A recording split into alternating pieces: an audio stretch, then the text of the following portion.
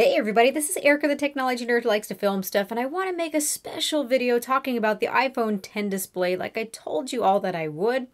I had two displays to look at to draw my conclusions from. One from T-Mobile and one from the Apple Store.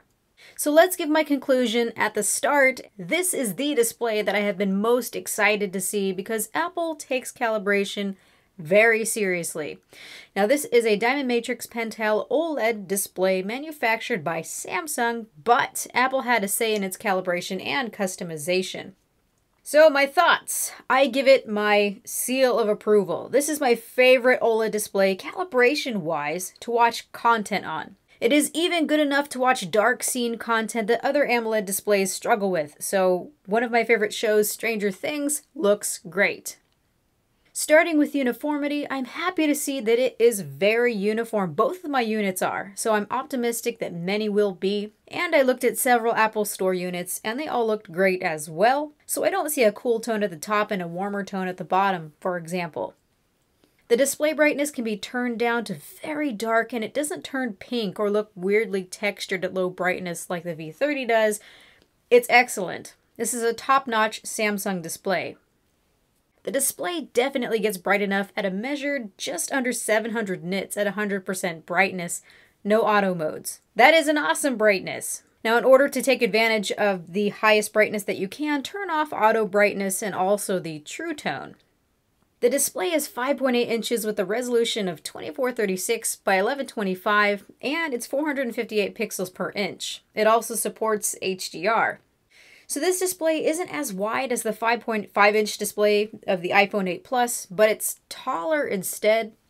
In actual use, though, interestingly, it feels like a smaller display than the 8 Plus because of that functional area on the bottom, that notch, and also some apps are not yet fully supported, so you're only using a small portion of the screen. And also, like I mentioned, because it simply isn't as wide as the iPhone 8 Plus's display. So it feels more like a higher resolution 4.7-inch display, so I would call it more of an upgrade to the iPhone 8's screen instead. I actually like that there is no curve to the display because there's no deviation in color at the edges. This is one less distraction that you'll have to deal with, unlike curved Galaxy devices. Really, this one's a matter of taste. Now, as for blue shift, my first unit will shift a little bit bluish at an angle, but is not distracting and nowhere near as bad as the Pixel 2 XL. Now, my second unit shifts in the same exact manner, but instead of shifting bluish, it shifts to reddish. Now, this is very distracting, and I'm going to be returning it because of it, so I suppose we can expect some variation in how annoying the issue is. Moving on to calibration, what people may not know is the iPhone 7s, 8s, and 10s use sRGB by default, not the wide color display P3 mode. Apple allows developers to include wide color where it makes sense in apps to complement what you're looking at, and it's natively used in photos taken from the iPhone that you can also view in wide color in the gallery. This methodology is called color management and is very important to standardizing the way colors look across the entire OS. Right now on my Note 8, I can choose my color mode if I want something more accurate, but if I use the wider color modes, it will oversaturate everything instead of bringing a wider range of color to what is intended only. So the iPhone X automatically switches between sRGB and display P3 gamuts depending on the content. This is how it should be, and this is the direction that Android is moving towards with Oreo. Back to talking about being sRGB by default, iPhone X is closely calibrated to sRGB. The primary red, green, and blue coordinates on both units aren't spot on but are very close. They appear ever so slightly lacking in the greens and are slightly off in the blues. Now perceptually it doesn't stand out for the greens, but it does a tidbit for the blues. Now realize though, I would expect variations between iPhone Xs, so if DisplayMate's measurements are correct, his unit looks even better than mine do. But my iPhone 8 Plus and Note 8 are a bit better with their primary coordinates. Still with the iPhone X, colors look very natural and accurate. The color saturations overall look very good, not too over or undersaturated. Apple targeted D65 white, and my first unit is pretty darn close to that. RGB levels are decently balanced, so white looks good. White isn't too warm or too cool. That is until you use the True Tone mode. So with True Tone mode off, it's very close to D65 white, which is very much part of the sRGB calibration standard. Gamma is a little higher than I would like it to be at about an average of 2.3 at a brightness of 200 nits.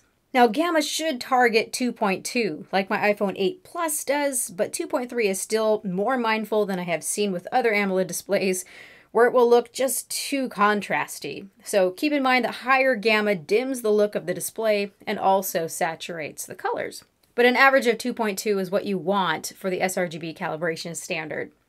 So all of this highfalutin detailed stuff is to say that the colors look pretty accurate. Colors you look at every day ring true instead of being noticeably off, like on skin tones, for example. On things that you look at every day is where bad colors stick out most, like on skin tones, or skies, or grass. And the iPhone X looks great. But what I am most impressed with is the grayscale calibration. I have seen many AMOLED grayscale disasters with color deviations and banding that just ruins the way gradients look, especially in shadows, darker scened movies. The grayscale here on the 10 looks fantastic without a lot of deviation, so when I look at a grayscale gradient, it looks pretty smooth going from black to white. Also, I don't see any black clipping, which cuts out shadow detail to black and looks terrible, and they don't compress the shadows either. The 10 has great black response, so I can watch darker themed shows like Stranger Things and still be able to see detail in shadows. Now taking a peek at wide color, display P3 as Apple calls it, it is very close to the DCI P3 color space and will only be used by developers in certain places in apps. It can also be seen in photos taken from the iPhone, which we can also view in wide color under the gallery, and in outside content that is encoded for P3. Overall, so far I can see Apple did a great job with this display. This is one AMOLED display where I can actually watch content like I would with an LCD panel, a well-calibrated one, and not end up upset. Now, scratching all of this aside, as for that notch, if you don't like it, don't get this phone. Just don't. The thing is that I often find it necessary to zoom in to full screen to where that notch is obstructive, because otherwise I find that some content has pillar boxing and letterboxing, so you get just a very small area of the screen that's actually usable, and it makes the screen look very small. So in portrait mode, the notch is cool. In landscape mode, not so much, it becomes obstructive. I think the way that they are going to be able to deal with this is just with a bigger phone, honestly. But for what it is, 2 thumbs up. I am very impressed with the display of the iPhone X. So let me know what you guys think of the iPhone X in general. What do you think about the display? Are you liking it? So this is my comprehensive look at the display of the iPhone X. Hope you guys liked it. Hope you learned something. This has been Erica, the technology nerd who likes to film stuff. Please rate, comment, and subscribe. And have a good day, you guys. Bye! And stay tuned for the full review.